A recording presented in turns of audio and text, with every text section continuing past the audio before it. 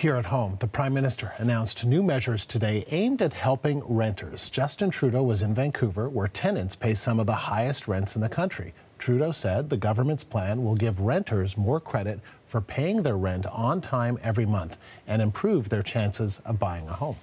The reality is young people are spending a huge amount of their income on rent. And if you look at someone who pays a $2,000 mortgage, they're getting recognition and credit for that from the bank as part of their credit score. But if you're paying $2,000 a month on rent, that gives you no kudos. It gives you no credit. It gives you no recognition that you are working hard to meet your obligations and pay a sizable sum every month. That's why this change of making sure that the money you pay in rent every month is recognized as part of your reliability, as part of your credit score, will help you eventually unlock home ownership, access a mortgage, access borrowing, and be able to build that future that we know you deserve. Part of today's announcement included a promise to amend the Canadian Mortgage Charter. It would call on landlords, banks, and credit bureaus to make sure, you heard those words from the Prime Minister, that rental history is taken into account in your credit score. So to discuss what this means and how it could help level the playing field for renters, I want to welcome Scott Terrio. He is the manager of consumer insolvency at Hoyes Michaelos. And Scott, appreciate you coming in to talk to us. Thank you. Thanks very much, Andrew. So what do you make of this amendment? Again, I'll just use some of the words that the Prime Minister and the Finance Minister used, to sort of, make sure, call on, working together with banks so that renters' rental record, if you will, paying their rents on time is taken into account when it comes to their credit score, and maybe one day being able to buy a home or get a mortgage to buy a home. Yeah, a lot of somewhat vague and squishy words there. I'm glad you pointed that out. I think a lot of this is going to come down to teeth and enforcement. I noticed he said that they will call on landlords. Okay, well, what does that mean? So hopefully what this does is it brings a bit of a more level playing field, because frankly, for the last decade or so, there's become a great divide in this country between sort of homeowners and renters, and a lot of renters have felt left behind and kind of falling through the cracks because, yeah, I mean, I pay $2,000 a month for 3, 4, 5, 6 years. I get no credit for doing so. Now, hopefully this actually makes this a thing instead of just hoping that someone will do it, because unfortunately in this country, when it comes to a lot of financial issues, we talk a good game, but we don't necessarily implement well. So then we're just basing this on the language that we heard and the words that were used. But from the language you heard, do you feel as though there is not the teeth that is needed, or or what do you think?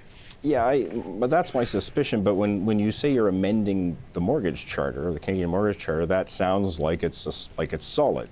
And so I think what people need to realize is that this is very important to people who rent, and everyone talks about, okay, we'd like everybody to be homeowners at some point, and we had a housing boom in this country for a decade, and it really changed the entire financial landscape of the country without sounding too extreme. And so I mentioned the divide between renters and homeowners.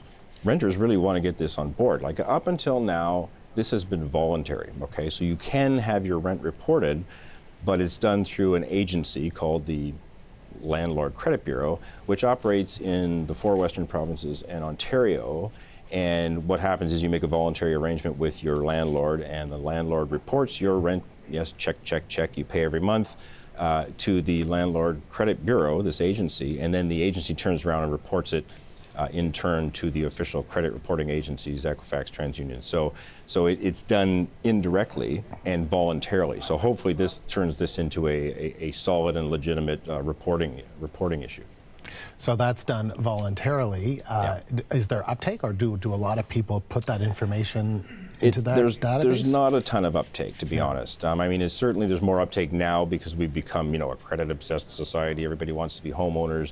And that sort of thing. So I think if you looked at the numbers now versus 5 or 10 years ago, it would be a great uptake, but still not huge. And so I think this needs to be more embedded, I guess, in the financial landscape in Canada, and it has to have teeth. And I think then you would, as the Prime Minister said, enable people who want to become homeowners. I mean, this is a huge thing. It's, first of all, it's a massive amount of your income per month. You don't pay anything bigger than your rent if you're a renter.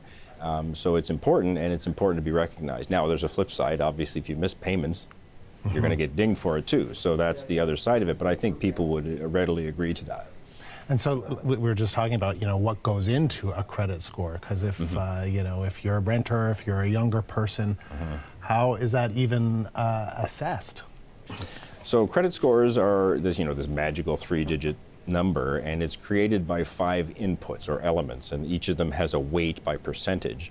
And payment history, which is what we're talking about here, is actually the highest weight. It's about 35%, depending which bureau you're talking about or which bank you're talking about. And so it's pretty major. I mean, if 35% of your 3-digit magical score is based on payments you make, and now all of a sudden you've got 12, 24, 36 months behind you in making rent payments, it's going to make a big difference to your credit score and to your ability to borrow down the road.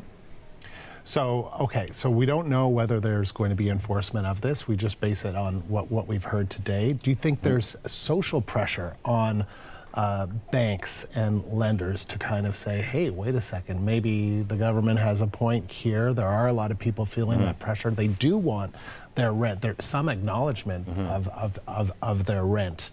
Yeah. Do you think that could be enough of an incentive? Well, there's certainly been social pressure on this issue. Yeah, I mean, a lot of renters groups have been pushing for this kind of thing for a long time. But also, I think, from a financial standpoint, it's in the interest of the banks, because if you're more creditworthy, I can lend to you, right? And so, we just saw recently that they're going to change make pretty big changes to the, how much you can borrow for a mortgage, basically, the ratio. And so, okay, well, that means people better have, that much better credit scores, because it's going to be harder to get a mortgage in some senses. And so, but I think the banks should be on board with this, because, you know what, it's a trustworthy history of payments. It's rent, it's obviously cleared by the credit bureaus, and it's a substantial thing upon which to lend. So, and that's how banks make money. So I think for the bank standpoint, it's also a financially a very sound thing. So you like it from both sides, from both the Sure. banks and from renters? I think so. And like you said earlier, unless there's more to it, we're only going on, a few sentences of spoken 2 hours ago or whatever, but it's a step in the right direction if that's the intention. And just quickly, longer term, how do you think this could address the housing and affordability crisis? Well, it doesn't help supply, and so that's that's a separate interview, okay? But it certainly helps the borrower side of things, in the sense that more people can get in. Now, does that make things worse because now more people can borrow? Well, maybe it does in a way, but you have to have people able to fall back on their credit history in order to borrow, and then I think you have to address the supply issue separately. Like, this is not going to fix the supply issue, but it's going to make things more fair between homeowners and renters, I think. You're right, Scott. We could spend many more minutes talking Call me again. about all that. We will. I appreciate that. Credit Counselor Scott Terrio. Thanks, Andrew. Here in Toronto.